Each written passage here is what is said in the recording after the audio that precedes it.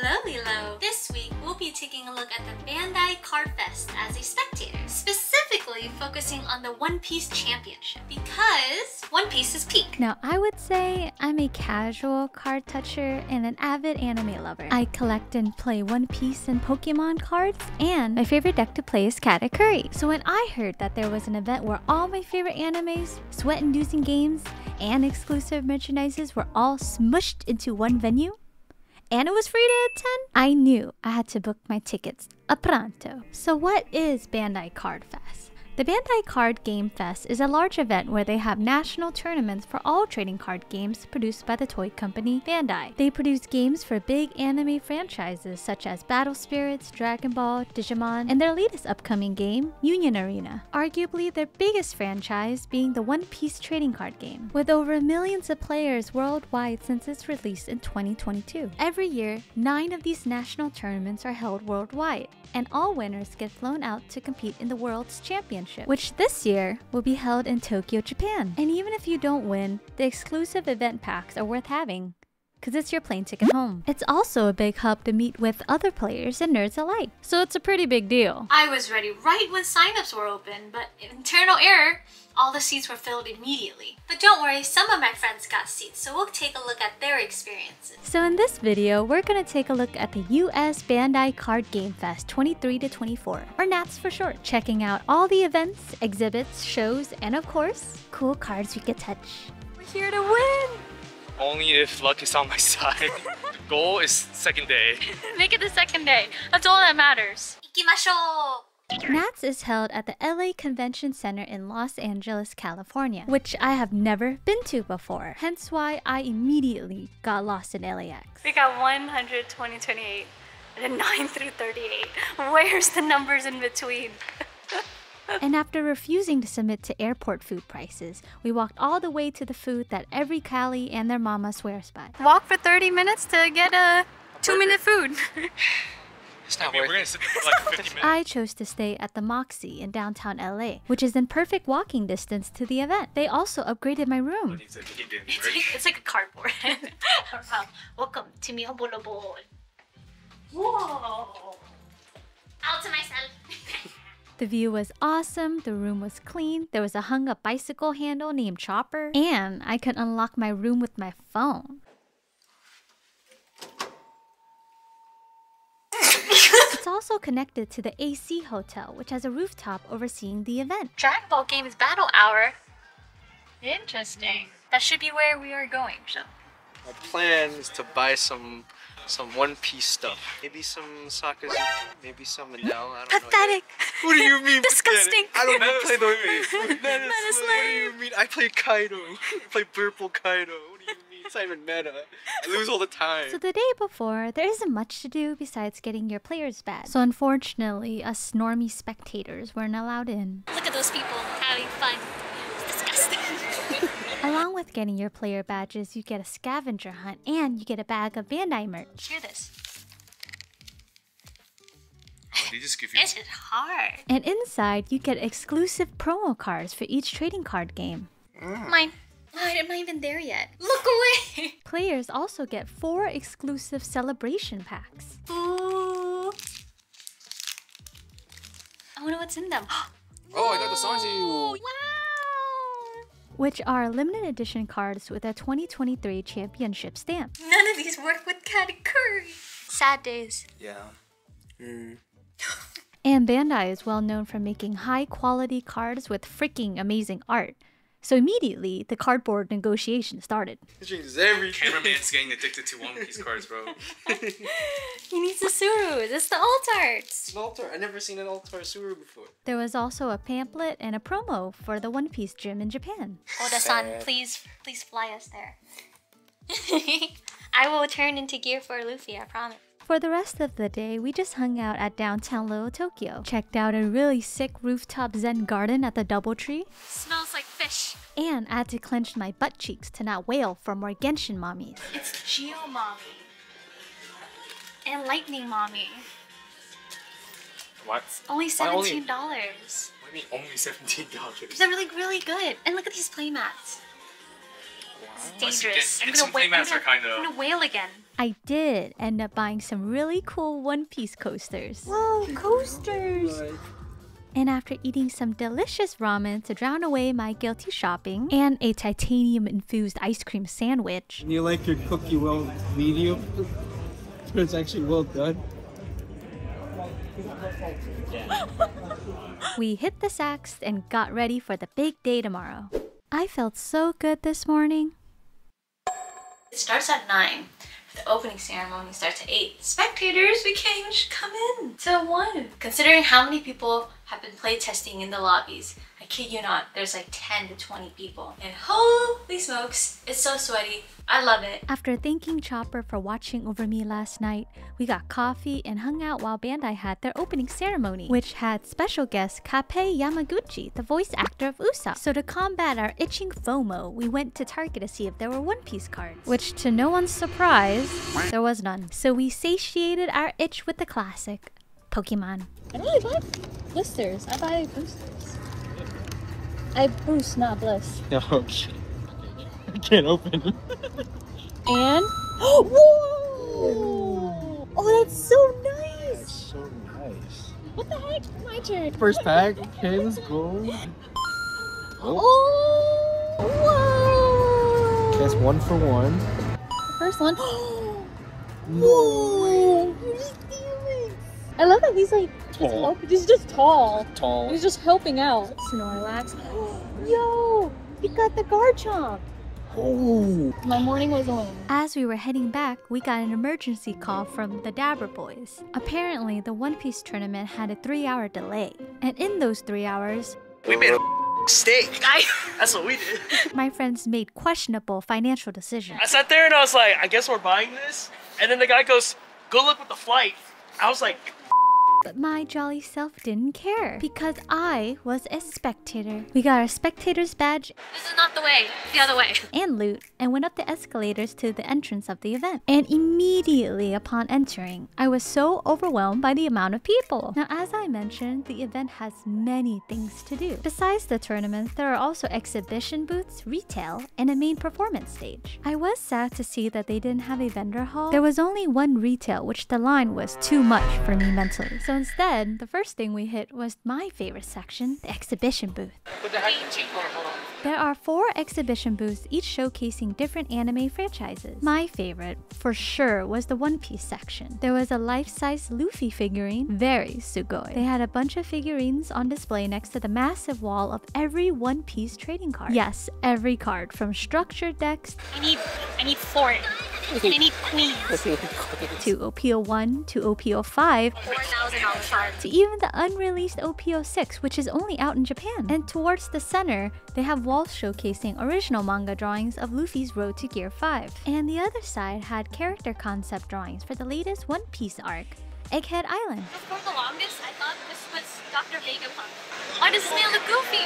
We gotta walk away, there's spoilers right here. Right next to One Piece is what I call the Union Arena booth, which had figurines along with trading cards of Jujutsu Kaisen, Bleach, and Hunter x Hunter. Look at how nice these cards are. Don't look away. Look at how shiny Killua is. And Hisoka! Next was the Digimon booth, that of course had Digimon. They had life-size Digimon along with also trading cards, figurines, anime art, and a photo booth. The last booth is a Manga Plus booth, which is an official manga reader made by Shueisha. It was like a mini manga museum with sections showcasing anime such as Oshinoko, My Hero Academia, and Chainsaw Man. But after being distracted by all these side quests, I remembered we had a main objective. And so we headed our way to the One Piece Championship Tournament. Remember how I said I didn't get in? Well, come to find out, there were 1,600 people that got in before me. So with the pressure on, my friends were fighting to keep the Tokyo dream alive. How are you? How are you doing? terrible. I'm dying. I lost 3 times in a row, making that comeback now. I am X3 with Sakazuki. Heck These yeah. mirrors are crazy. Oh no! These mirrors are insane. All right, so my round 1 was kind of curry. Okay. I lost. Oh. I bricked. Okay. He had 3 out for every Kuzan I played. So I was cooked. With some more tilted than others. 7 drop. Okay. And then 10 jump. 10 jump. 8 jump had a go. I was like, whoa. There's a lot of rounds left. I want to die. There was lunch for like 30 minutes. We waited for 3 hours for the event to start. That was kind of cool. That was great. I really like that. Being on edge, you know what I mean? I was definitely catching their secondhand stress, so while the rounds went, we decided to play some chill casuals. Chill, as in, I got destroyed by Red Zoro. Yeah, that's it. Wait for now. Maybe. But honestly, it was such a vibe. I had so much fun playing some casual matches and checking out y'all's binders. And I got to meet so many of you guys. My attempt at a koi fish. My attempt at a koi fish. My attempt. Which, thank you guys for enjoying my content. It was truly the highlight of my day to see each and every one of you. And if you guys liked the video so far, make sure to like and subscribe so you guys can be up to date on all the anime shenanigans I put myself up to. But back to the event. What trading card event would it be if there wasn't some sweaty trading? Is because those are going to go up to like 12 minutes. They're bread. They go up and down a lot. Oh, they're like bread. I like that. I like that. But as the time went on, there were some issues. The reason the booing is because there's been an announcement of repair. I don't think it's that big of a deal. Repairing is when you forfeit your latest match to be repaired with another person, which happened 3 times. So everyone started dropping like flies. Day 1 was supposed to be 11 rounds, but due to time constraints, they shortened it to 10 rounds, which was really confusing and sad to hear. This game sucks. I'm bad. I wish I were the main character. Just one time. Just one time. What'd you do? What did I do? I won X5. So with disappointment and shame, not me of course, we ate our not-so-dangerous tofu stews and recharged for an even bigger mission to come. It's 6:50 in the morning. I've only slept for probably 4 hours. We're going because we need to finish that scavenger hunt. You can grab the prize card, which is $300 by the way. $300. Nothing powers a card collector or a TCG player more than $ on cardboard. Clearly, I underestimated because I did not expect this massive line at 7:30 in the morning. But all is fine when there are cards to touch. You're so talented. Like, oh my gosh. And after waiting for 2 hours, we got inside to do the scavenger hunt. A scavenger hunt was provided to each registered attendee, and the activities were spread out across the venue. The tasks were fairly simple, most centered around social media, quizzes, and surveys, with each task having lines that would put the DMV out of business. You do get prizes for completing tasks such as card sleeves, a gold Dawn card, pins, and even card packs. And with 6 out of 10 tasks complete, you get the scavenger hunt prize. But of course, I need real packs. So we made our way to the dreaded retail line, which this time was a lot faster. They had one window that sold exclusively figurines, most notably my favorite, Category. The reason why there's so much tape is because we had to check it in. Oh, it's a box within a box. Another box in a box. Check it out. I think I'm fine with just seeing him like this. I like my boxes sealed and my packs open. Okay, this is pretty nuts. You versus the Asian kid your mom compares you to. The other windows sold card packs and structure decks. You weren't allowed to buy boxes, and there was a limit of 5 packs per person. We're rich. What are we chasing? These guys, that guy, or Daddy Sakazuka right now. What if you pull the altar Pika? I'm gonna cry. I'm legitimately gonna cry. It's regular Pika. It's regular Pika. Not the Pika. The one thing. I must have used up all my pull game yesterday because I pulled absolute dog water. Not to mention, everyone around me had all the luck. I got all my luck yesterday. I got Katakuri. That's all that matters. He's selling it for 20. I'll change. The last pack. I can't believe that. The luck is in But it was pretty hype though. But honestly, I was okay with not pulling anything because I got the creator of One Piece TCG, Ogawa Shun, to sign my Katakuri card.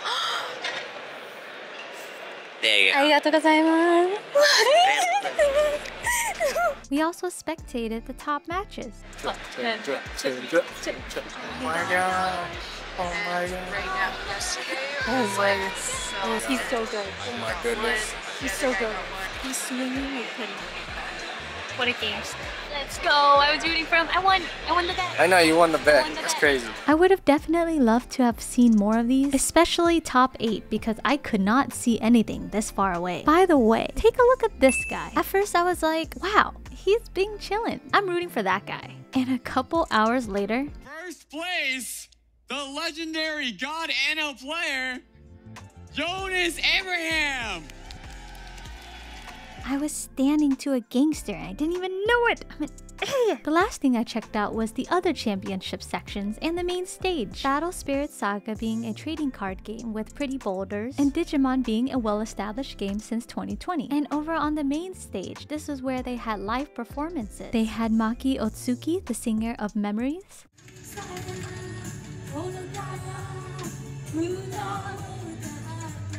and Hiroshi Kitadani, the singer of We Are and Asu. I think you know anime One Piece.